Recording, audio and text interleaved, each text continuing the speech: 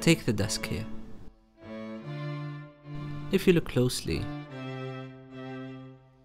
I use a keyboard, a mouse, a single screen, a drawing tablet, and occasionally a portable tablet. At times, I read multiple books and I take them with me wherever I go.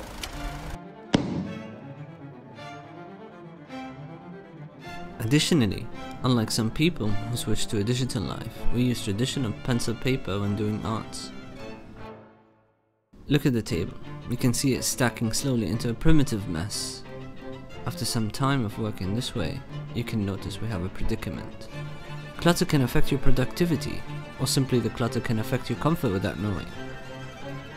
Something has to be done, because it is driving me insane. Between the items I have described, we can know that the monitor, the keyboard, the drawing tablet, and the mouse are necessary to stay on the desk. Books, portable tablet, pencil and paper are nomadic travelers. Our design has to focus on those three.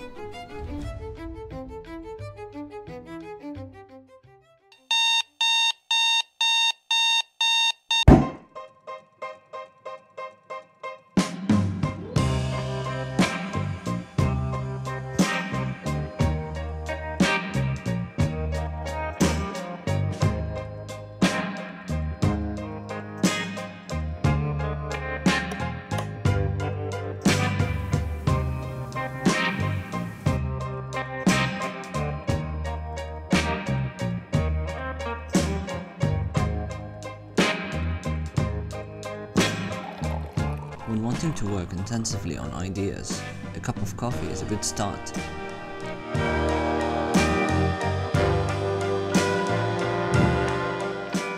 When we start sketching, we start to think of crazy ideas, even ideas that you know you cannot implement.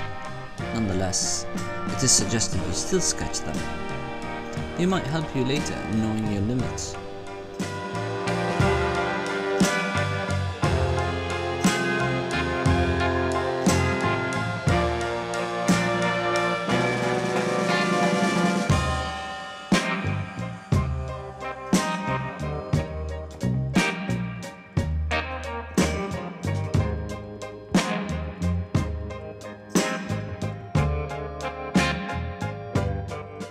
By looking at all of them at the same time, you can see what hits and what does not.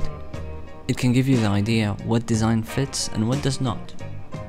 You can get an idea of your abilities and limitations by just seeing all of them together in one mood board.